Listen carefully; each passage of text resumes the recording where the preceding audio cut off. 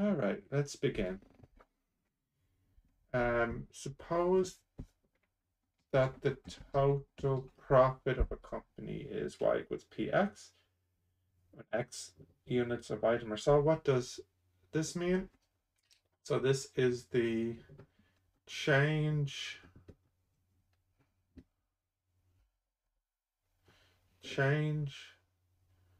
uh, the average change in profit as the uh, uh, number of units sold rises from A to B. And then the derivative then is the rate of change in profit per unit time at x. Suppose that the derivative at 30 equals 5. What is the approximate change in profit? With 5. 5. Increase in 5. What is the approximate change in profit if the number of items sold increased from 30 to 31? So it's about $5,000. Thousands of dollars. Keep forgetting to put the unit in.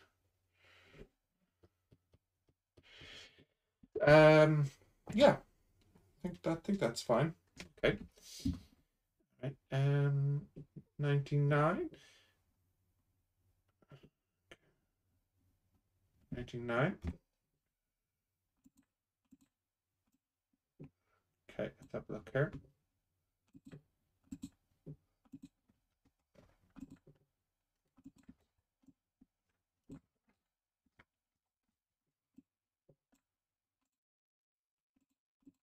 The graph in the following figure models the number of people who have come down with flu T weeks after the initial outbreak in a town with a population of 50,000 citizens.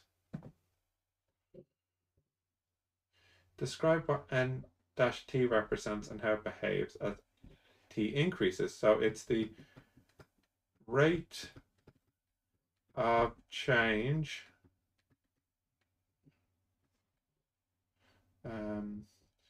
in the number of people with the flu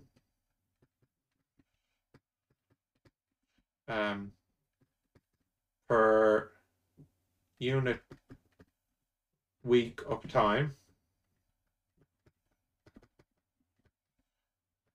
at T weeks. And it's decreasing.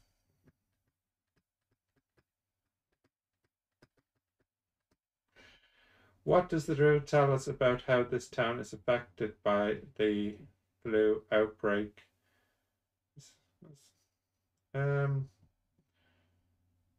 Basically, how quickly it's spreading.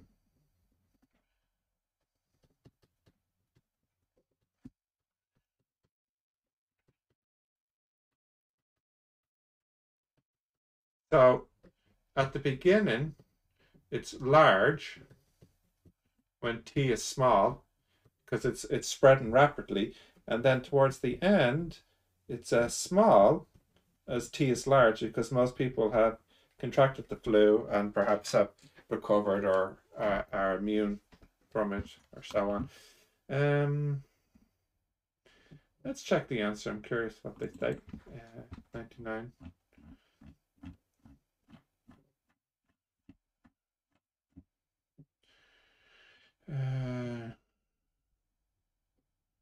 Yeah, it's a little bit more detailed, but it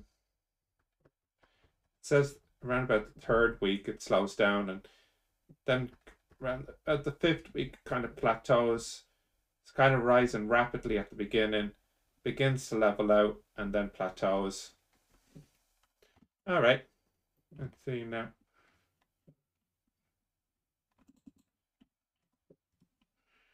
For the following exercise, use the following table, which shows the height of the Saturn V rocket for the Apollo 11 mission T seconds after launch.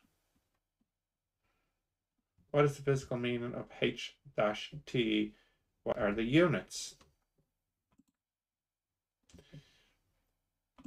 Well, this one here. So it's the, as long as height can only be positive, it's the rate of change in height per unit time. In other words, it's the speed upwards in meters per second.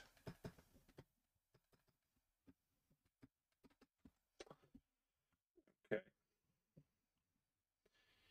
Construct a table of values for H-T and graph both H and HT on the same graph. Hint, for interior points, estimate both the left and right limit and average them. An interior point of interval I is an element of I which is not an endpoint of I. All right, I guess this is spreadsheet time.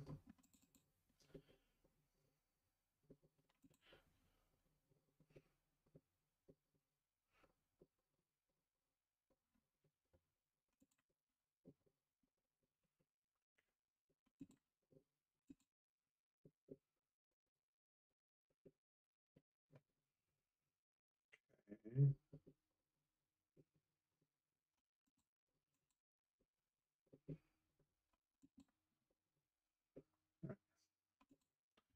Let's see. Time in seconds, height in meters.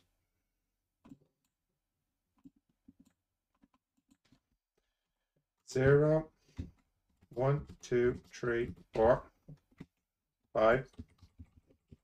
Height 0, 2, 4, 13, 25, 32. Okay, what do we want now? Construct a table of values for H-T and graph both of them on the same graph. Hint, for interior points, estimate both the left limit and right limit and average them. An interior point of an interval I is an element of I which is not an endpoint. Okay. So we could have this equal to, well, that minus that divided by that minus that. So that would be sort of the right estimate. Oop.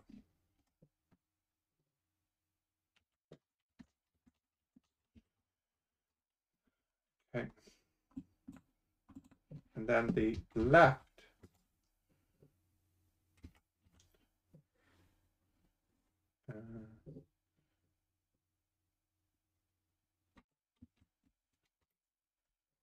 actually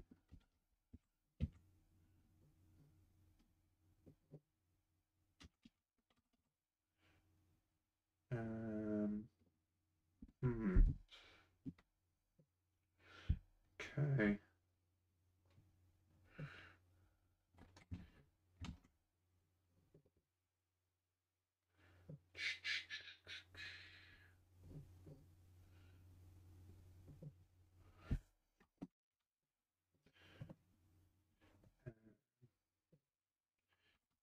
Same thing again.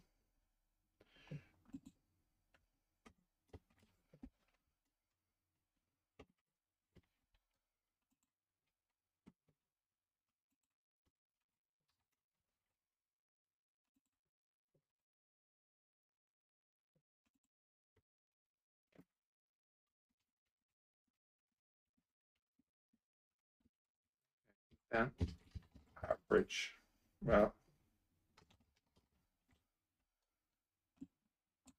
it should just be 2.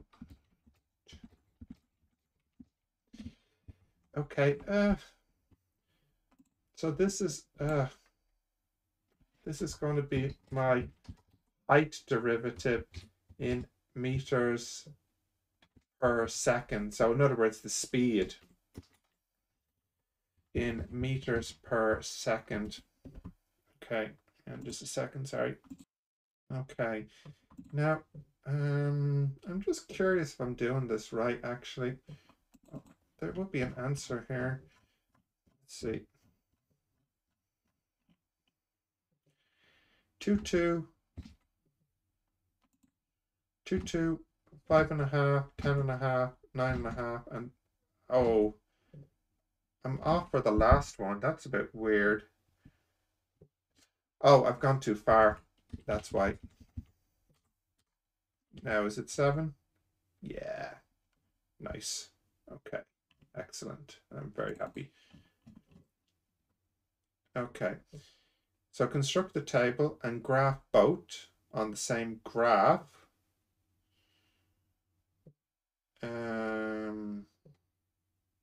Okay.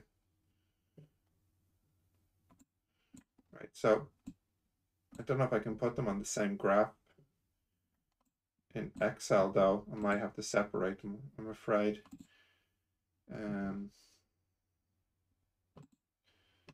How do I do it now here in Office? Where is it? Insert chart. Here we go. Scatter. Okay. Connect it up.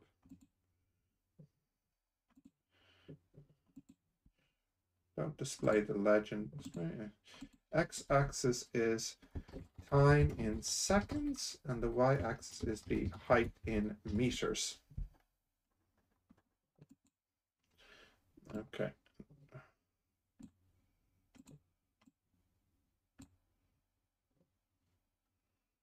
Oops. Let's move this out of the way.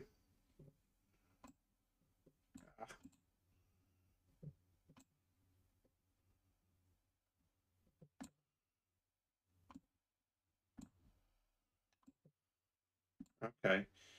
Now let's put the chart here. Okay. Scatter again. And we'll just put, again, time in seconds, and then speed in meters per second. I'm not being careful with my cases.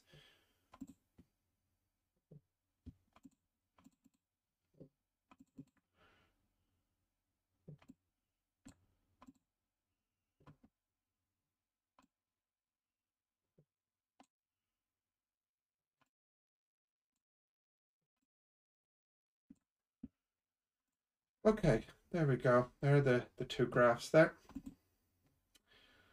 The best linear fit to the data is given by that formula where h is the height of the rocket and t is the time elapsed. From this equation, determine h derivative, graph h with the given data. Oh, I'm actually doing graph both h and h. Okay, it's a separate function, yeah. Graph h with the given data, and on a separate coordinate plane graph h dash. Okay, it's getting a bit weird now. The best linear fit to this data is given by that, where h is the height of the rocket in time. From this equation, determine its derivative. Fine. And graph h with the given data, and on a separate coordinate plane graph. Oh, graph this line and show the data too. Can I do that here?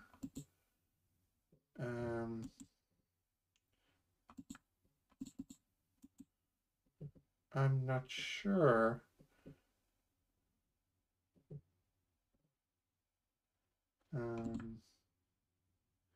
Chart. I don't think I can do this with the software I have, at least not easily. I can certainly graph it anyways.